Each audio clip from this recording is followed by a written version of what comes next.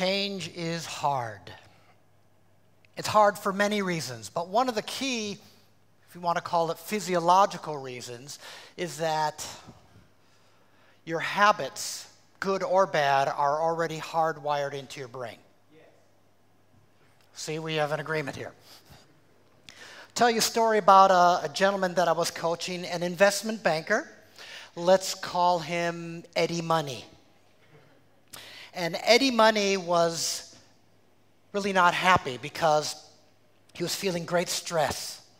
He felt like he had no control over his schedule, that his boss had control over it, his family, his clients, his colleagues. And so he started feeling like a victim. He started being really pent up.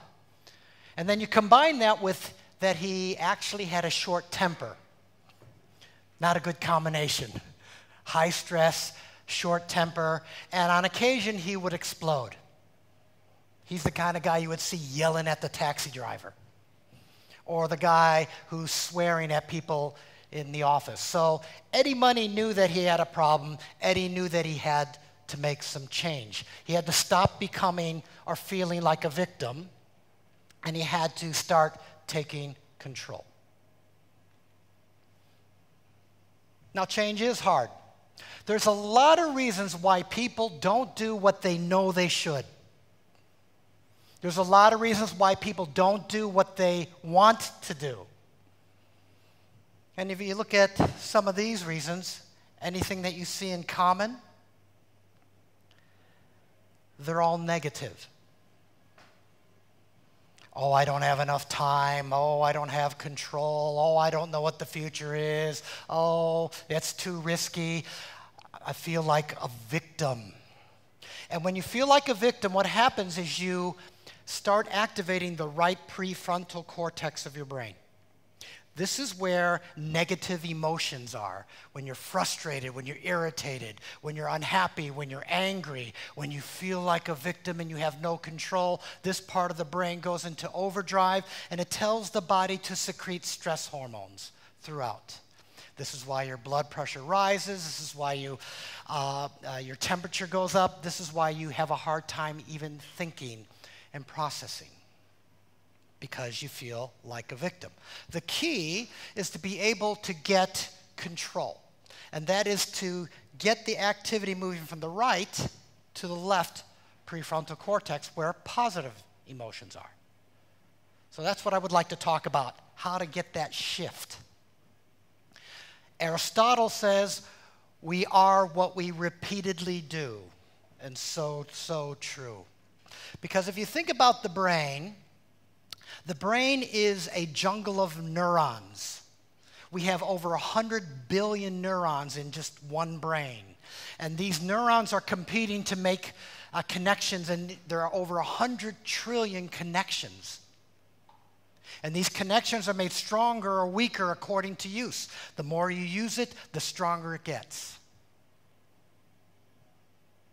And so our hardwiring, or these connections, dictate how we feel, how we act, our passions, our strengths, our weaknesses, our good habits, our bad habits.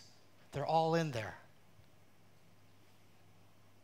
Now, the good news is that there are windows of opportunity. There are times in your life when your brain is very supple, it's very flexible, and it's very, very highly receptive to input. The bad news is those windows of opportunity are gone for you. You're already past those. But there is hope because there's plasticity. Plasticity means that the brain learns, the brain develops, generates new neurons, creates new connections. But to create these connections, you need repetition. You need repetition.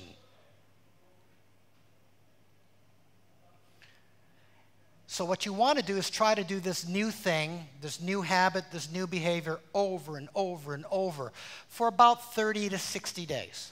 It's this acquisition period. And if you can force yourself to do this new thing 30 to 60 days, it starts rewiring.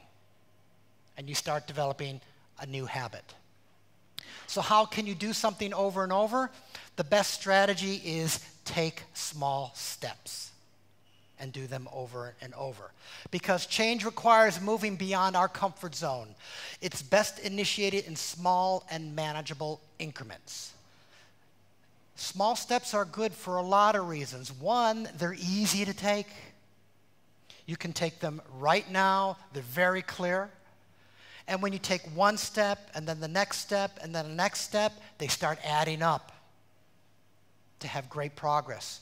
And the nice thing is once you start taking these steps, you actually start feeling like you're in control. You start shifting from a victim to more like, hey, I can do something about my life.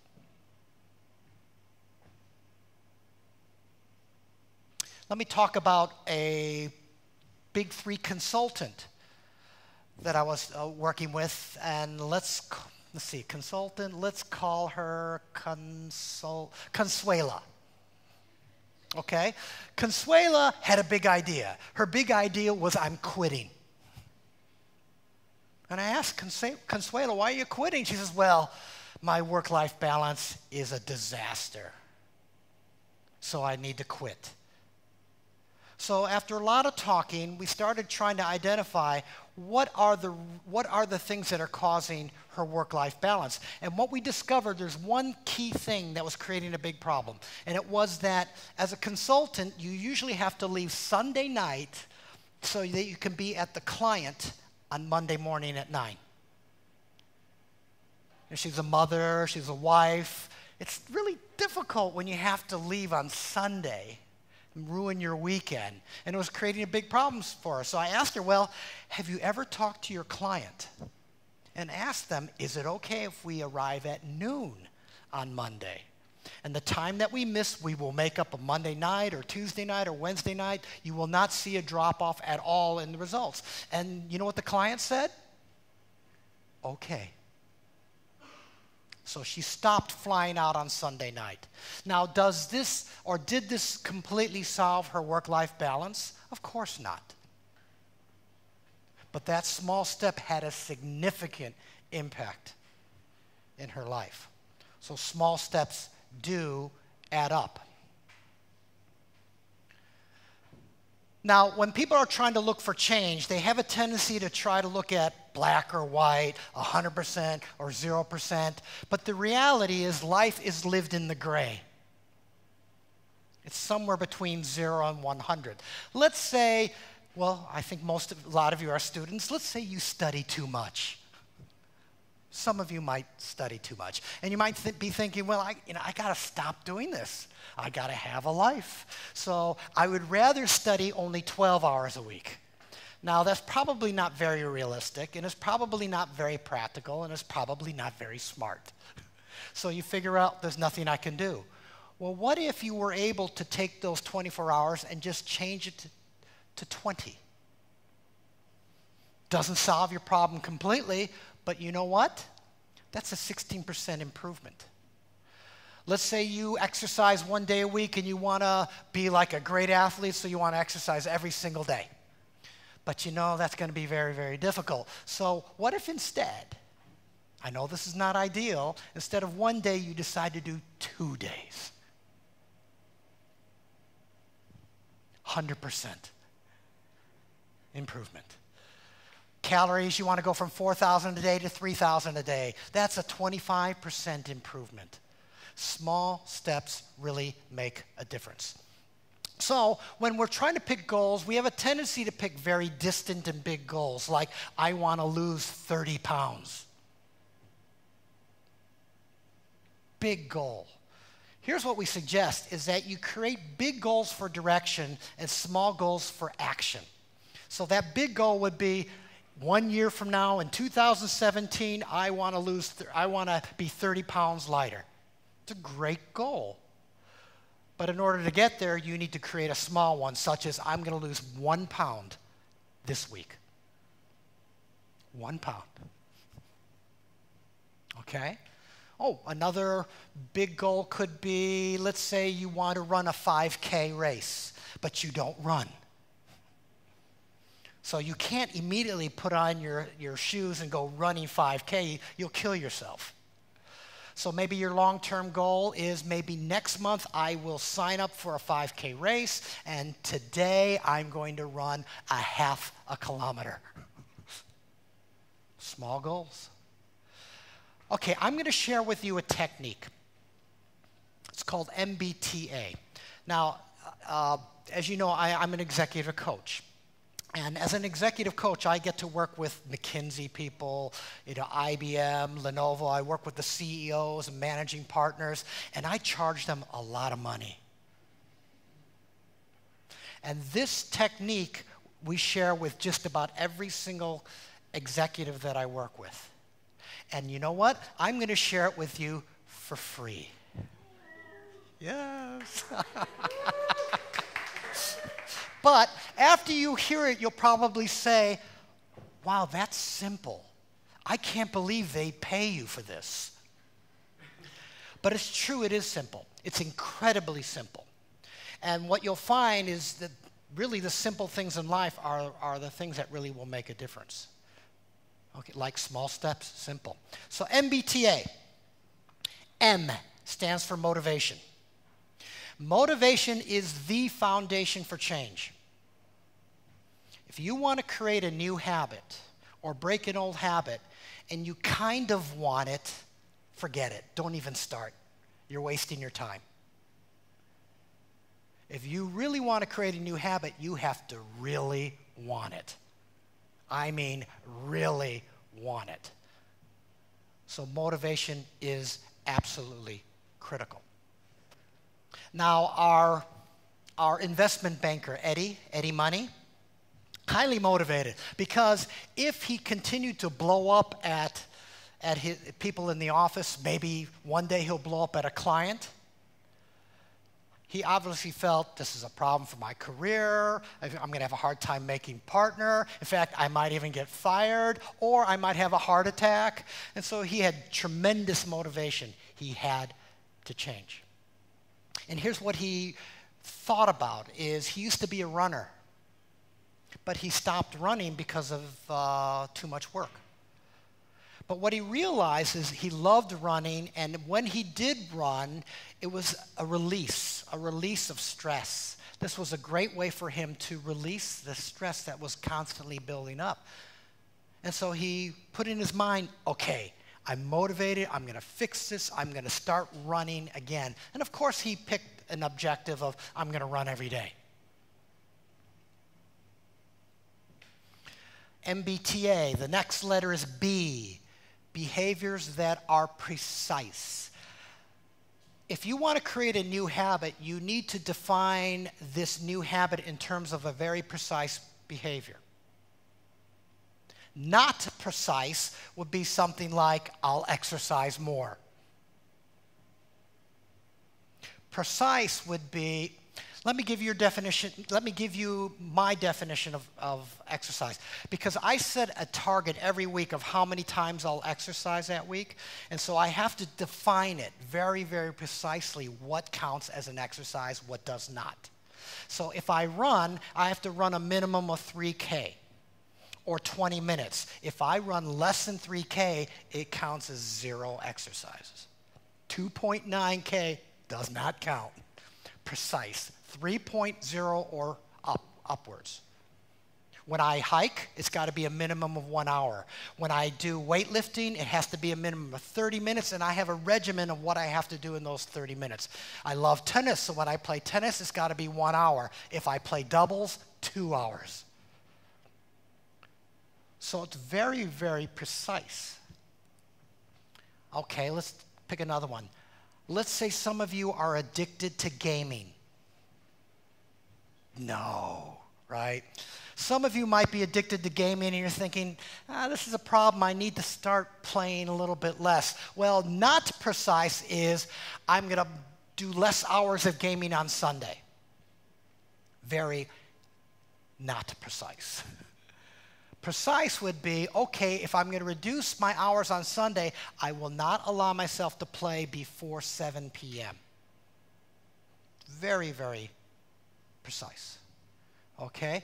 Eddie Money, our investment banker, decided that his definition would be the same as mine. 3K running or 20 minutes. Anything less would not count. So he defined it very precisely. Okay? Another reason why precise behaviors are so important is we will constantly think of reasons not to do something. I know I want to exercise. I set a target of 3 exercises a week. Oh, I'm tired. Oh, I've got a lot of work. Oh, I don't feel good. We're always going to try to get out of it. And so by defining it precisely, it makes it much more difficult. I'm sure you know this guy. This guy says, I'm going to exercise more. And so what does he do? He does 10 crunches. Then he stops and he goes and gets coffee. And maybe 15 minutes later, comes back, he does 10 push-ups. Then he stops and he goes plays a game for 30 minutes. And then he goes talks to his friend and says, you know what? I exercise a lot. I exercise all the time. I wonder why I'm not losing weight. It's because it's not precise. What you want to do is you want to say that you did something when you actually did it. To say something when you actually did it. So let's say you desire to exercise. Well, maybe or not precise is exercise more. Precise is 100 crunches, 100 push-ups. Maybe you want to study less. You can't say, I'm going to reduce on Sunday. You say, not before 7 p.m. on Sunday. Maybe you want to become a better public speaker. Not precise would be, I'll do it more often. Precise would be, I will do 1 speech or lead 1 meeting every month. Maybe you want to increase a relationship with your professor. Not precise is talk to him more. No, it's ask 1 question in every class. Or I'm going to meet with him once a month outside of class. Precision. T, timing that's specific. Okay, now you're motivated. You have a precise behavior. You need to have timing that's specific. That means you need to be able to write it in a calendar. You cannot write as soon as possible in a calendar. You cannot write sometime next week in a calendar. You can't say, I'll do it more in a calendar. So for example, Monday, November 9th. You can write that in the calendar. Even better is November 9th at 7 p.m. Very specific. Or 7:10 p.m. Even better. Okay? On top of that, you also have to have a contingency. Just in case, for some reason, that you schedule something at 7:10 on Monday night, and for some reason, maybe you got a class you have to take, or you have to fly out, you can't do it. Well, then you need to have a contingency that says, okay, I'll do it on Tuesday at 7:10. Okay? So our investment banker, Eddie Money, what he decided to do was to specifically time it that he would run on the weekends at 9 a.m. and he would run on the weekdays at 7 a.m. And he could write it in the calendar. 7 a.m. Monday, run. Saturday, 9 a.m., run. Okay, with me so far? All right, here's the tough one.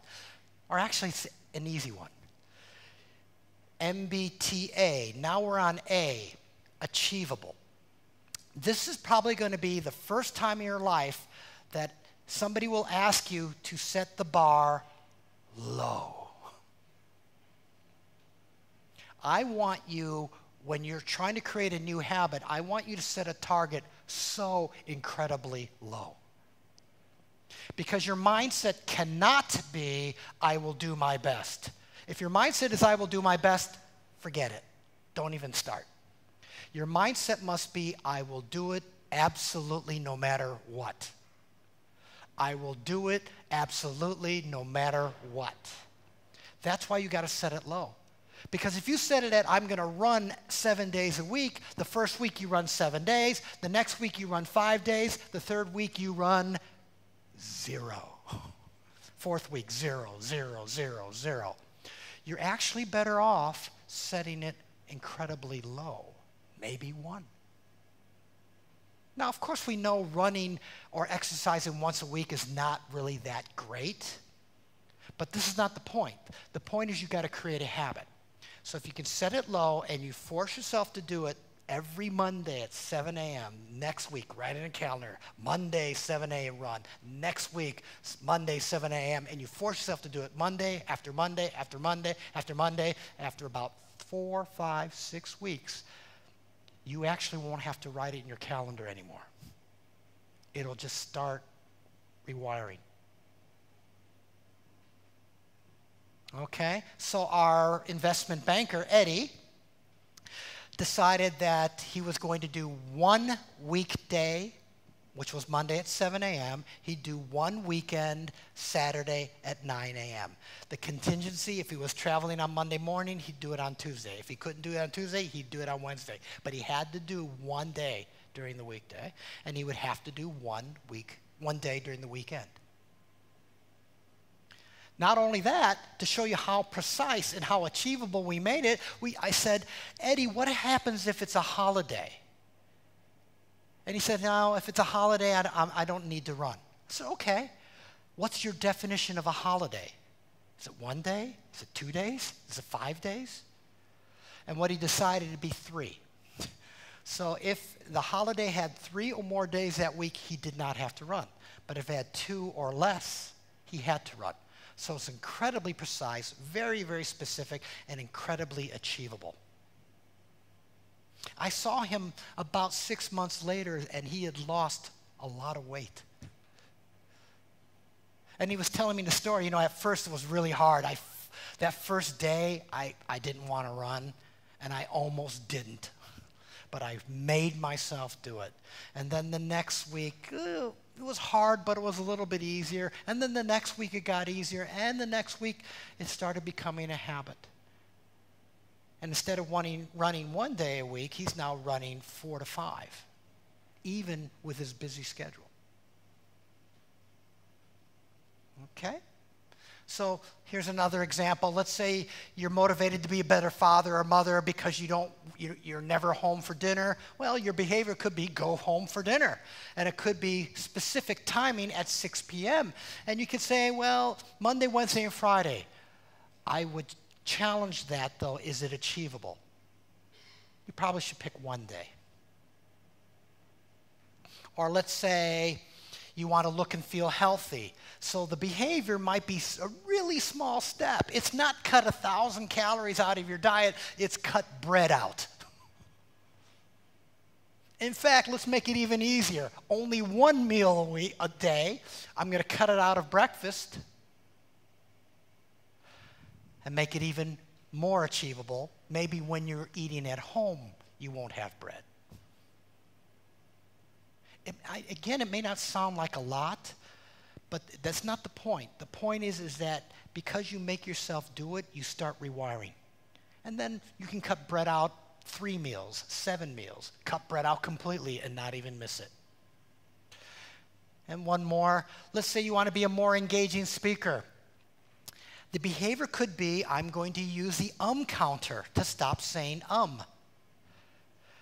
We work with a lot of executives on presentation, and many people have what we call a crutch. Some people have the crutch. Hello, my name is Lance, Tanaka, I work for Asia, executive, resource, limited, I know you're laughing, but some of you, if I get you up here, you might have that. So precise behavior is make them count. Every time you hear yourself say, just count. Hello, my name is Lance, 1. Tanaka, I, 2. Work for Asia Executive, 3. Resource. By the end of the day, you'll have 572. It's okay, because if you do it the next day, it'll be 275. You do it the third day, 112. Fourth day, 52. Fifth day, 10. Works incredibly well. So let's say for this person, they're going to make the timing to do it in every presentation and every meeting. Again, not really so achievable. So maybe instead we'd say, every day just choose one situation. You're going to walk into one meeting today, count ums for that meeting. Tomorrow, pick another event. Maybe it's a presentation. Count your ums. The next day, it's another meeting. Count your ums. It takes a little bit longer, but if you do this day after day after day, again, around 30 days later, they go away. So it's a wonderful technique to use. So, don't crack under the pressure.